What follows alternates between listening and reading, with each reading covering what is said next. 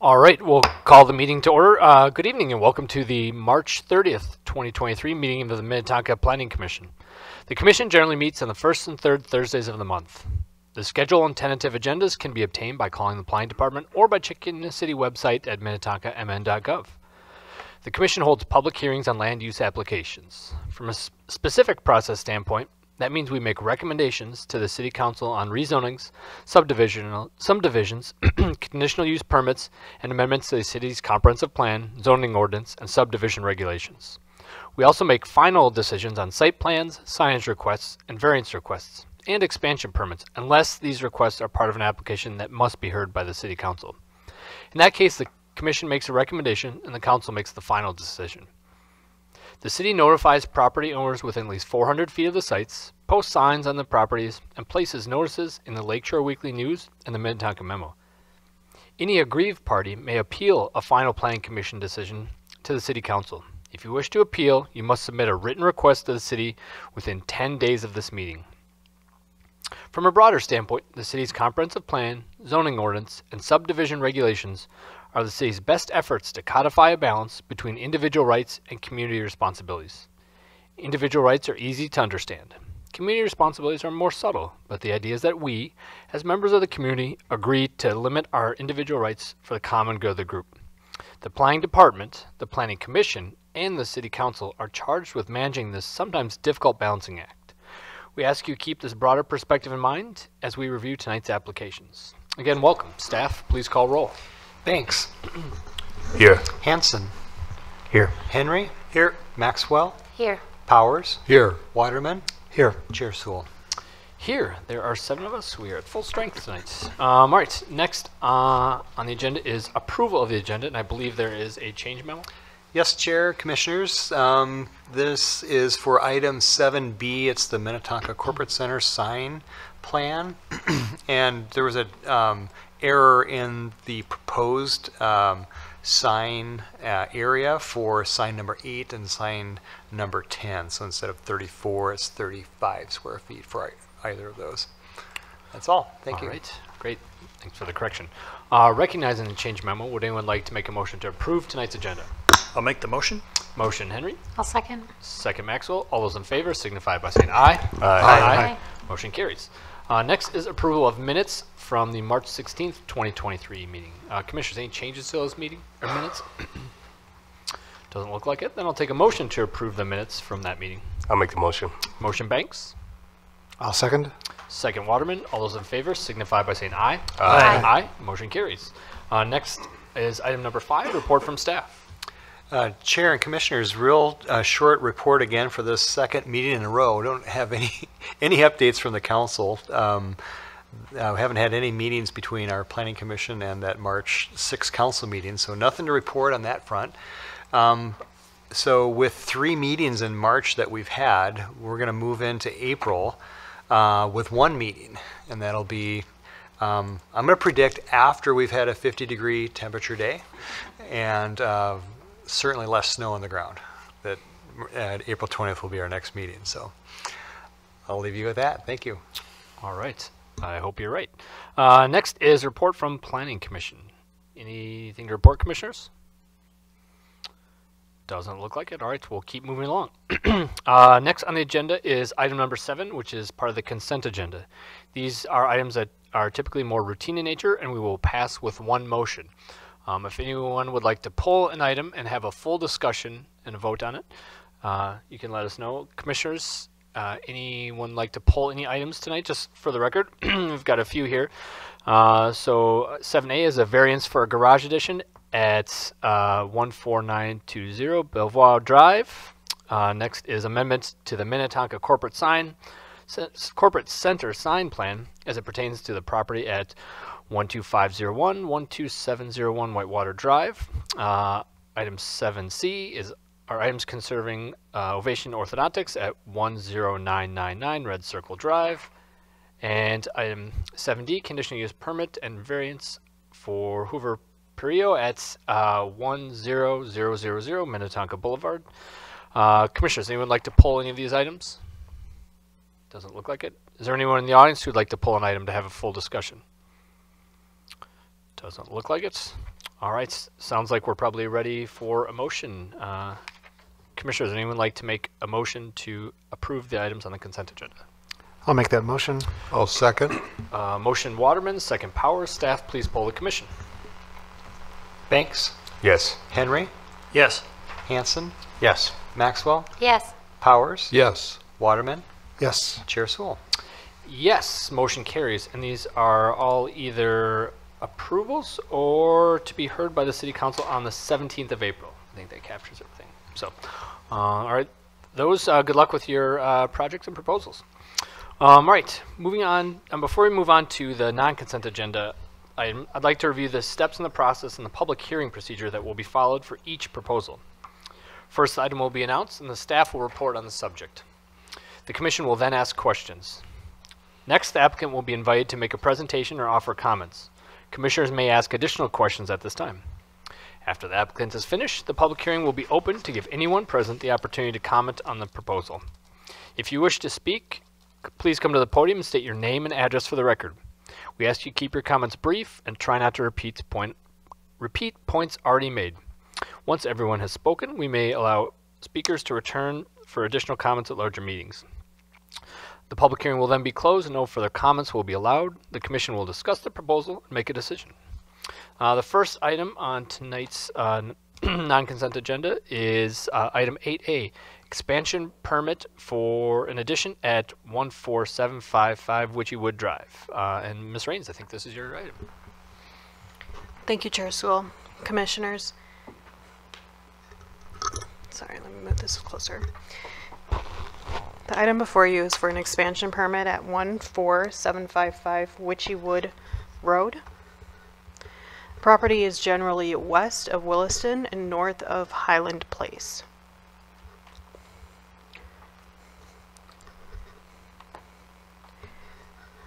The property was built prior to today's zoning ordinance, so there is a nonconformity. The property has a nonconforming setback. Let me zoom in. So the 40-foot rear yard setback is required for the property. As you can see, the structure is currently at 18. And I also did circle the setback of the other corner, the rear corner of the house. The lines depict the floodplain and the floodplain setback. The blue is the floodplain. And then the yellow is the 10-foot setback, which is the required setback for accessory structures such as the deck. And then the pink is the setback of 20 feet, which is required for principal structures. So as you can see, the house is either in the floodplain or in the floodplain setback. The applicant is requesting an expansion permit to vertically expand on the existing nonconforming setback, which again would be that rear yard setback. Staff is generally agrees with the proposal and is in favor of the proposal because it will not be increasing the nonconformity or exaggerating any existing flood potential. It'll just be building again vertically. Also, the floodplain ordinance for the lowest floor elevation is not triggered, by the addition of a second level. Since that's obviously above the existing floor footprint, that would not be a concern for this property. And then for the property, another aspect of the floodplain ordinance is that any work, structural alteration done to the building, as it is a nonconformity in the floodplain ordinance or floodplain zone, it does have a limitation of 50% of the structural value for those structural alterations. So that is a condition of the resolution that no more than $76,000 may be used for structural alterations for this property.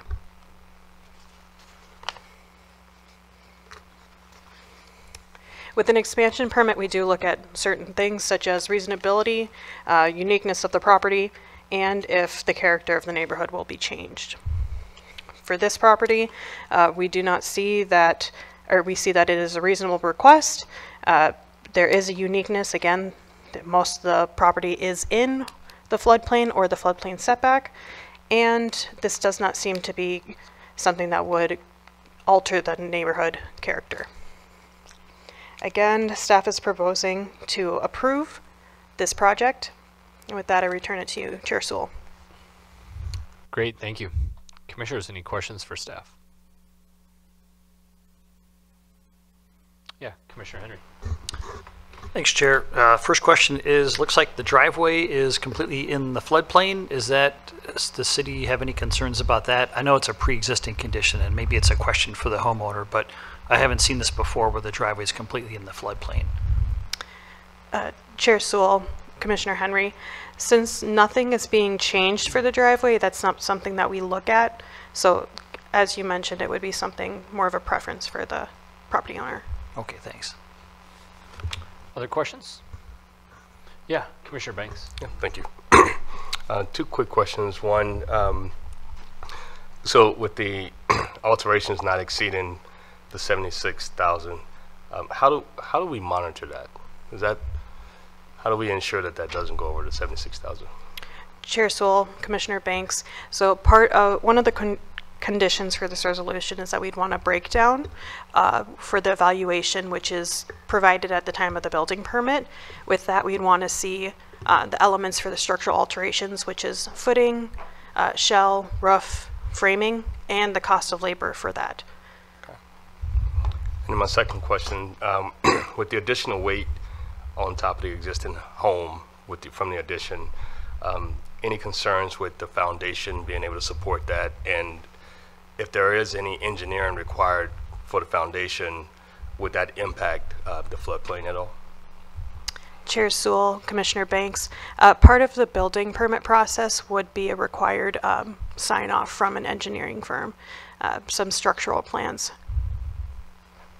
And then would that be included in the 76,000? The engineering firm? Mm-hmm. No, this would just be strictly for the structural alterations, so like the physical work. Okay, all right, thank you. Other questions? I have a couple questions. First, we'll start very high level. Is the spirit behind the 50%, I don't know if it's rule of law ordinance, is that to essentially protect people financially from themselves if someone will start to do something silly and improve a structure that's in the floodplain a lot, and then it ends up flooding, and then they lose everything? Is that essentially the spirit behind that? Chair Sewell, I'd say yes, and that the purpose is that the house would, or a property would generally need to come closer to compliance. So once you get to that 50%, then your next option is to leave the house as is, or you would be to today's new standards, or standards for a new structure. Okay, got it, thank you. And then my next question is a little more technical here. Is that triggered only when in the floodplain? So I'm going to use some Sesame Street terms here. Because it's touching the blue, is that triggered, or because it's touching the yellow, or because it's touching the pink? Chair Sewell, it's because the property is either in the floodplain or has a floodplain on it, or is adjacent to. So, for example, the neighbor to the west, if the floodplain did not go into their yard, they would still be adjacent to, and they'd be subject to at least the lowest floor, yeah. Okay, so it's proximity to a floodplain, not necessarily being built in a floodplain or on a floodplain. Okay, correct. Great, thank you, because I know this may come up at some point in the future, and this is kind of a new one for me personally, so thank you for the education. Yeah, maybe just one comment to add on to Bria's comments. The 50% value is actually from the state floodplain ordinance model. So all communities across the state have the same language for this non-conforming language. Okay, great. Thanks for the context. Yeah, Commissioner Henry, you have a question? Mm-hmm. With that valuation for 76,000, if I'm hearing you right, it sounds like you mean the cost to rebuild the house, as the city estimates it, is 152,000. So then you can't go over half of that to do renovations, or am I missing something? Chair Sewell, Commissioner Henry, I'll defer that to one of my colleagues.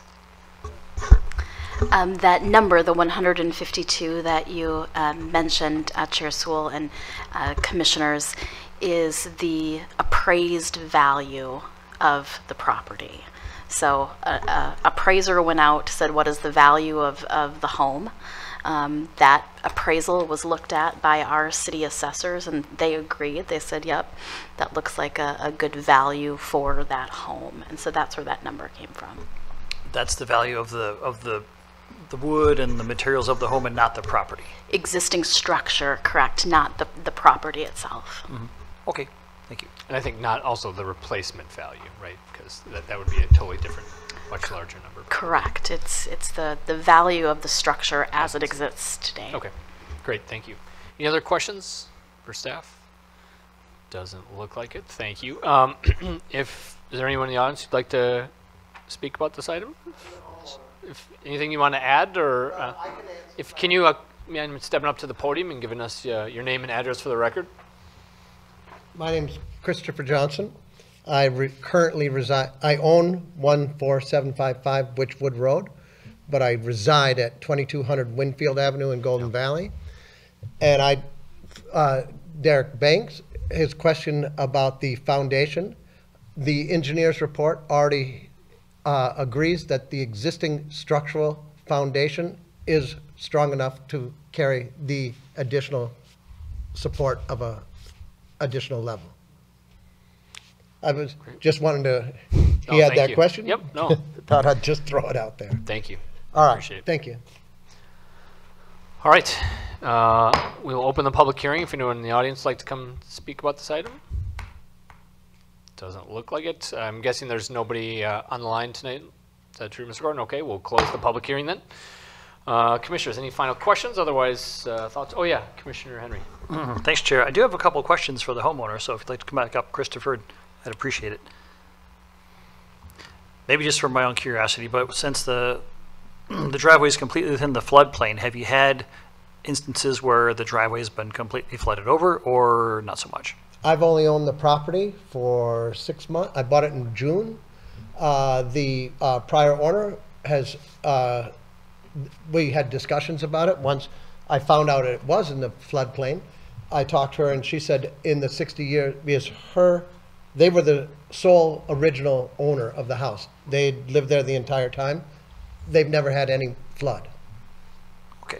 Since 61, so yeah, that's about 60 some odd years. And since June, we haven't had any rain, so I'm assuming we haven't had any flooding. But we had a lot of snow. Yep, that's true. I don't think of it as I didn't think of it as, I'm not concerned. Okay. Speaking of concern, I know the price of materials and labor is increasing these days, and the renovations that you plan are extensive, and I think it's great for the neighborhood. Do you have any concerns about getting underneath that $76,000 mark? I think with the $76,000 mark is for the structural component of the shell. So that does not include the wind. I'm fine. I own a construction company, so I'm very versed and very up to date on truss prices, sheeting prices, and actually in the last 2 years, the prices have gone down. So 2 years ago when the pandemic started up, all of our prices of our materials went up almost 200+%. And now they haven't gone down to pre-pandemic prices, but I'm very confident that I can meet the required guidelines. Good. Sounds like a fine time to do renovations. Thank you. Every day is a fine time. Thank you. All right, any other questions, commissioners, or anyone like to comment on this? That's why we're here. Commissioner Waterman, kick us off, please. Thanks, Jerry. Yeah, I'm in support of this for pretty much the reasons outlined in the staff analysis. It seems quite reasonable. Obviously, the floodplain and setback gives some pause, but in that we're just going vertically, and it doesn't seem like we're going to be adding any more impervious surface, no kind of adverse impact to the neighborhood or other neighborhood feedback. This seems it's interesting to talk about and kind of bring it forth rather than put on the consent agenda. But like I said, I'm in support of this. Great, thanks. Other comments? Yeah, Commissioner Henry. Thanks. I'm glad that it's not on the consent agenda because there are some concerns here about the floodplain. So it's nice to hash this out. And as always, the city staff is very knowledgeable. Thank you, Christopher, for coming up and illuminating us on what your plans were.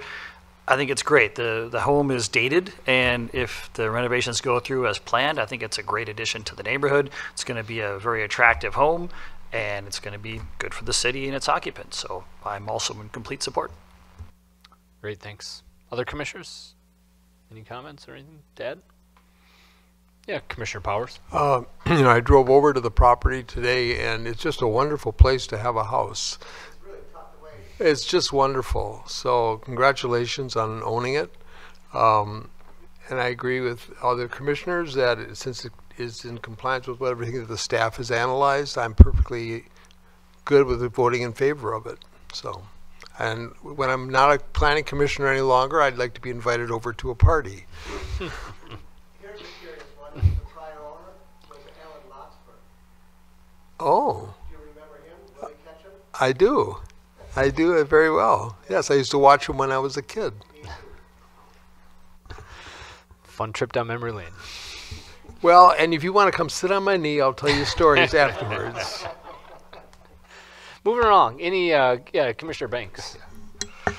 I'm also in favor of it as well as the other commissioners. We did a similar project where we built on top of our garage.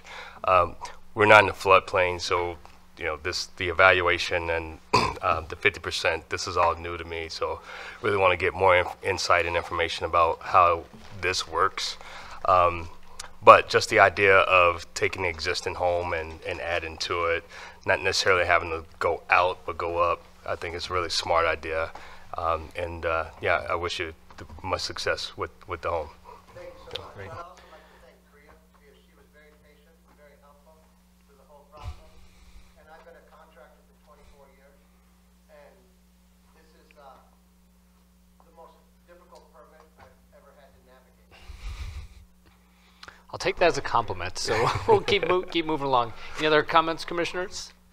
All right, I think we're probably, I think we are all in support of this, so I think we're ready for a motion. It'd be a motion to approve the recommendation to the City Council adopt the resolution approving the expansion permit of an addition at 14755 Witchy Wood Road. Would anyone like to make that motion? I make the motion that we approve.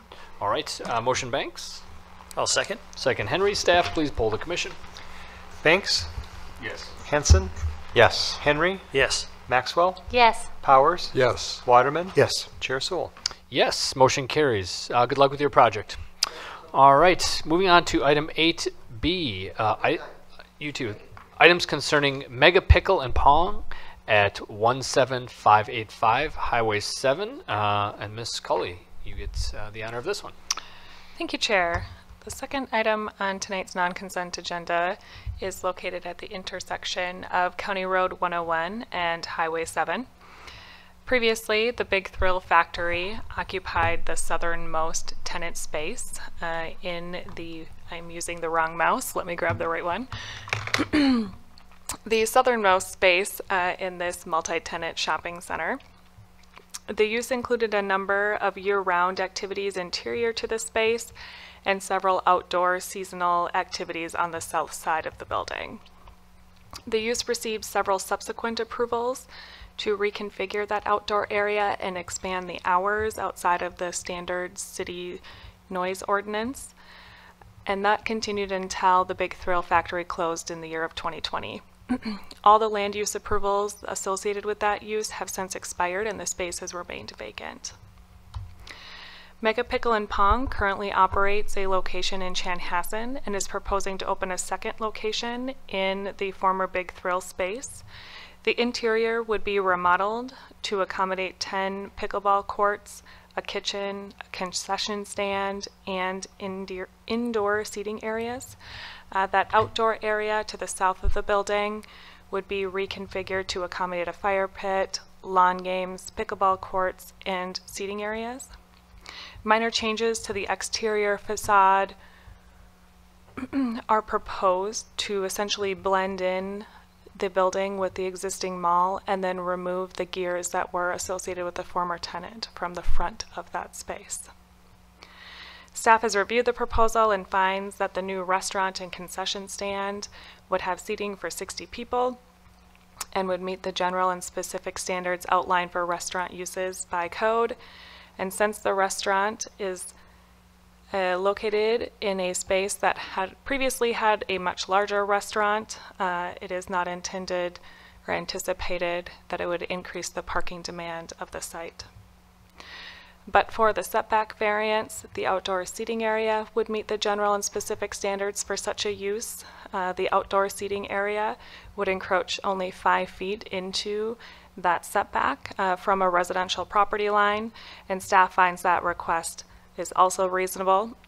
As beyond that, there's an additional 250-foot separation, vegetation, topography, Purgatory Creek, and a public trail separating it between the outdoor area and the nearest residential structure. And finally, staff finds that the interim use permit request and site plans for that outdoor area are reasonable, as it's located more than 100 feet from that residential property line. It's located such that it would not interfere with site circulation. It's located in an area that was previously used for outdoor entertainment. And finally, it's required to conform with the provisions outlined in the in the nuisance ordinance related to exterior lighting and noise. So with that, Chair, I'm going to turn it back to you with a recommendation for approval. Great, thank you. Commissioners, do we have any questions for staff? Yeah, Commissioner Hanson. Thanks, Chair. Thanks, Ms. Colley. I probably have a series of questions that I think are pretty easy in the grand scheme of things. So, in terms of parking, I don't think that Mega, Pickle, and Pong is necessarily, I'll say, in charge of parking, but I'm sure that's a component of their application tonight. The flow of the parking lot, who ultimately bears the responsibility for the flow of the parking?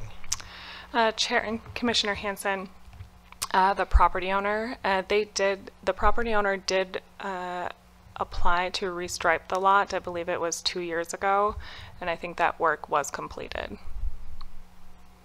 Okay. Thanks. That'll probably lend some comments for me later, but I'm good. Great, thanks. Other questions? Yeah, Commissioner Henry. We've had some conversations before, and city staff has raised some concerns about the use of EFS on the outside structure. I see that there's some plans to use EFS here too. On review of the proposal, has city staff raised any concerns about that? Chair Sewell and Commissioner Henry, the amount of EFS on the building would actually be reduced than what's there today, but staff has included a condition of approval for the applicant to provide a material board that's subject to staff approval at the time of a building permit. Thanks. I'm glad to hear that. I would have liked to have seen some colored renderings of the outside on here. Absent of that, I'm glad that city staff is making that a condition. Other questions? Oh yeah, Commissioner Waterman. Just one I noticed in there, it's part of the IUP standards that the project couldn't delay or impact the redevelopment of a site. Is there any planned redevelopment of this site? Chair Sewell and Commissioner Waterman, the city has not received any applications for redevelopment, nor has the property owner indicated that. Great, thanks. Any other questions? One question that I have is, I apologize if I missed it in the packet. Do you know what the hours would be on the exterior space? Would that be the same as the Big Thrill, which I think was 11 p.m.? They had the... Chair Sewell, I remember. The conditions of approval would limit it to the noise ordinance, so that would be Okay. the standard city ordinance. Okay. The Big Thrill Factory did come back after, I believe it was 2 years after their initial approval, to extend those hours, but that's not included in the request this evening. Okay, great, thank you. Any other questions? All right, doesn't look like it. Would anyone like to come forward and make a presentation or add anything?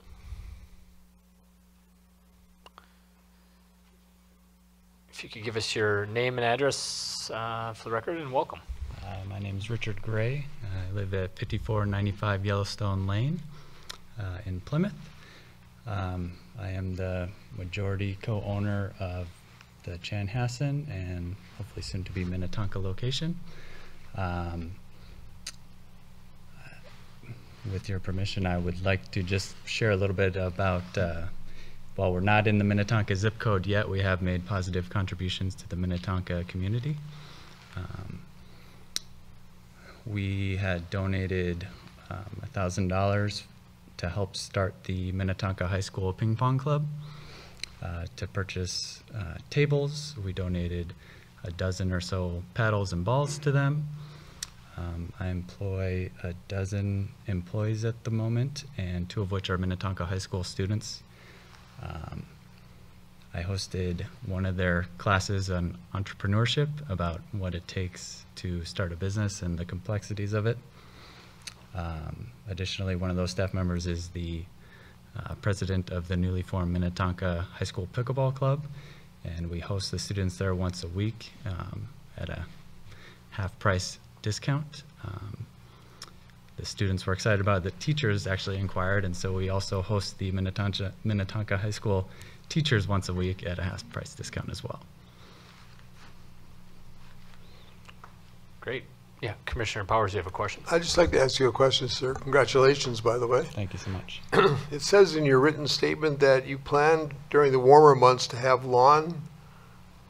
host lawn games for your patrons. Where would the lawn be? It's just a term. It would just be out on the back patio. Okay. You know, like bag throwing. All right, thank you. I have actually a follow-up to that.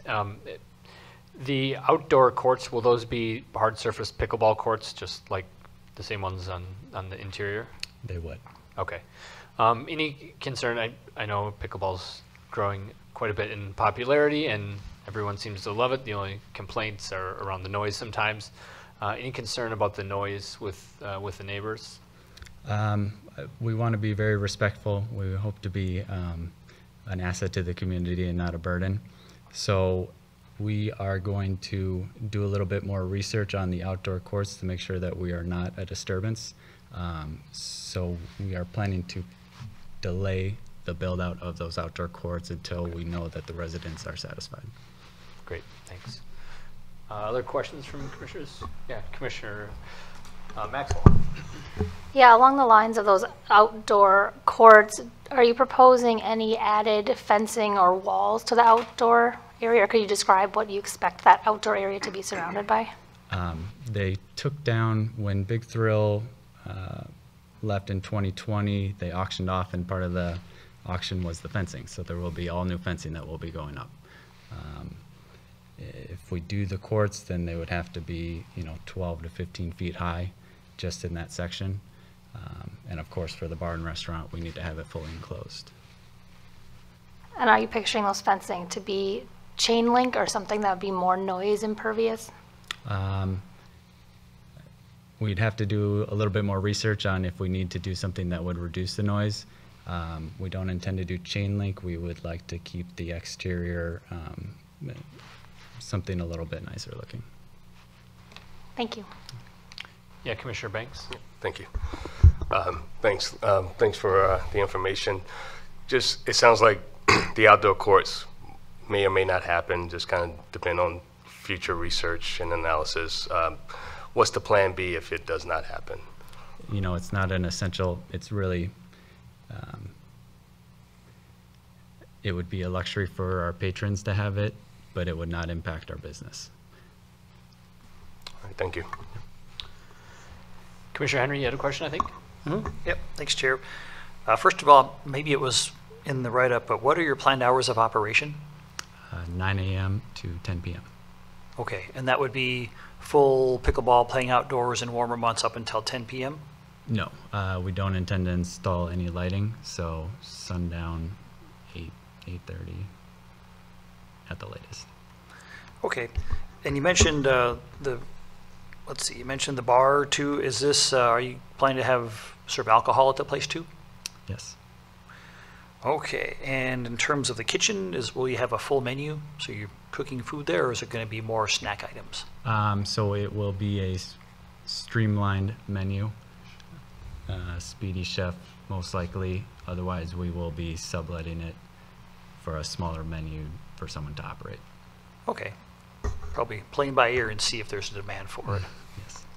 Good. And then the name of the place is Pickle and Pong, but I don't see any ping pong areas. Are you planning to convert some of the pickleball to having ping pong tables sometimes? So our Chanhassen location is Mega Pickle and Pong, and we have 14 ping pong tables. That side of the business hasn't really taken off as intended, so we will most likely be doing business as Mega Pickleball. We're going to probably put in a ping pong table or two as families or when people are waiting to rotate in, we'll play. But that is mostly Mega Pickleball will be. Okay. And last, are you lobbying the Minnesota State High School League to incorporate pickleball as a high school sport? I've got plenty of high school students trying to do that. Good. Well, we could use your support. Thank you. I think Commissioner Henry still has some eligibility. Is that what you're trying to say?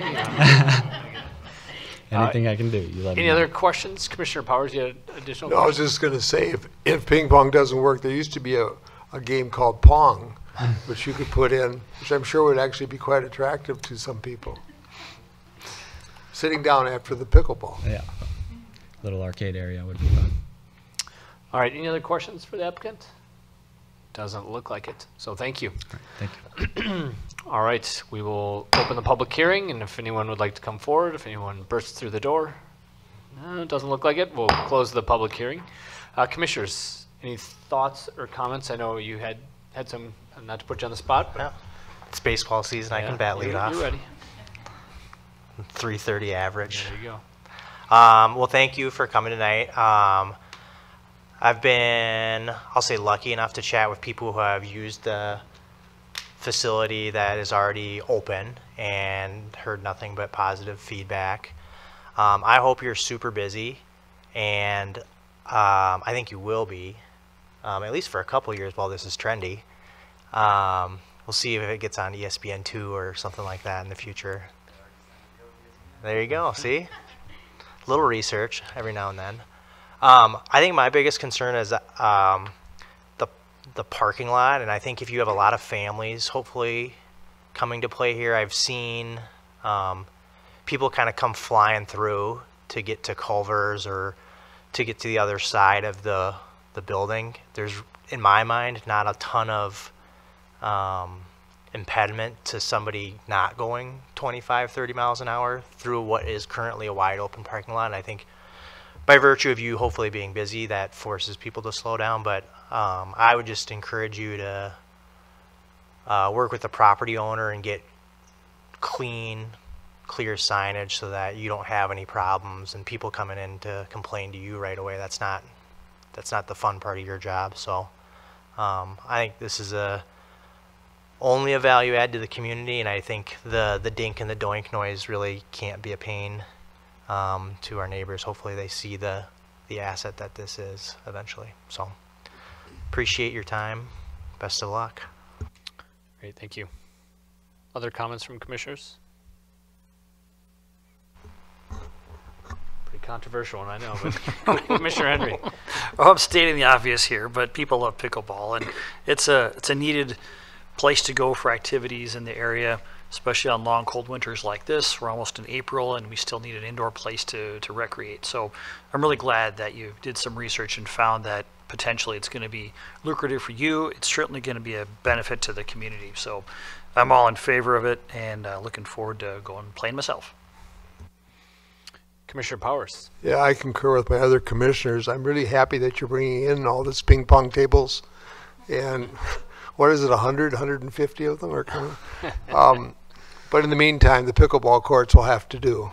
So I think, as Commissioner Hansen said, it is value added to the community without a doubt. And my guess is that this is not a trendy thing, but a long-term idea that will take greater hold over time. So good luck with it.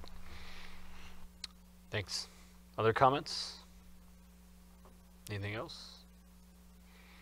All right, I'll just add a couple cents here. I agree. I think one thing Minnetonka doesn't have too much of is entertainment, right? And I think this is a great thing to have. So the more entertainment I think Minnetonka can bring in that's geared towards whether it's individuals of kind of all ages and families, I think that's fantastic. I'm not too concerned about the outdoor noise because frankly, I don't think it's going to get used all that much. If it's that nice out, people will probably go to the parks and play for free. I think in the winter is when you're going to really see the value in the business. So I'm supportive of that. I think everybody hopefully will see this as a good asset for the community. The only bit of feedback I heard from a resident was she wished it was a giant Taco Bell instead. So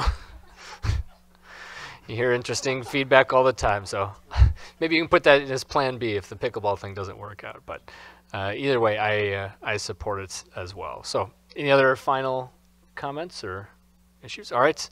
I think we're probably ready then. I think we're all in agreement. Would someone like to make a motion?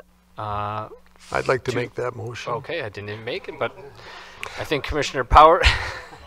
I second. We got the cars running, the meters going. So, all right, the motion would be a recommendation: the City Council adopt the resolutions for items concerning Mega Pickle and Pong at 17585 Highway 7, and I believe Commissioner Powers had the motion. Yes, I did. A little premature, but he made it. Honk. And a second by Commissioner Banks. Is that correct? All right, staff, please poll the commission. Banks. Yes. Hanson. Yes. Henry. Yes. Maxwell. Yes. Powers. Yes. Waterman. Yes. Chair Sewell. Yes, motion carries. Good luck with your project, and this is tentatively to be heard by the City Council on April 17th. So good luck to you. All right, moving along to item number 9, adjournment. Would someone like to make a motion to adjourn? I'll make the motion. Motion, Henry. I'll second. Second, Waterman. All those in favor signify by saying aye. Aye. Aye. Motion carries. We are adjourned. Good night.